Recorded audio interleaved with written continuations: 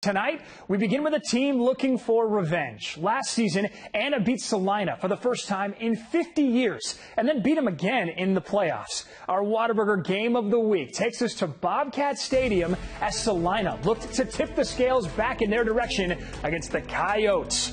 The Celina Bobcats fired up and looking for revenge against a very good Anna team. Celina was down 2 touchdowns at halftime, but when Harrison Williams scores this touchdown in the third quarter, it's suddenly tied at 23. Fourth quarter now.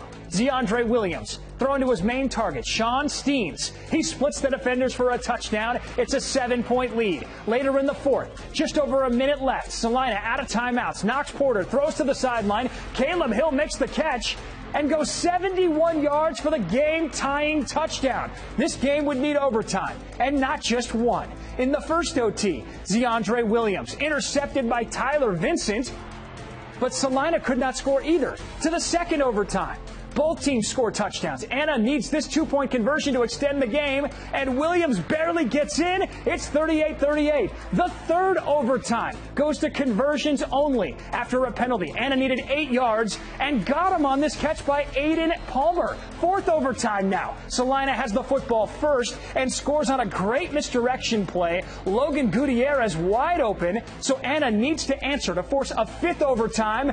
But Celina gets the stop, and the Bobcats win an instant classic 42-40 over Anna in 4 overtimes. The Game of the Week is brought to you by Whataburger. If you love banana pudding, you've got to try Whataburger's Banana Pudding Shake, back for a limited time only.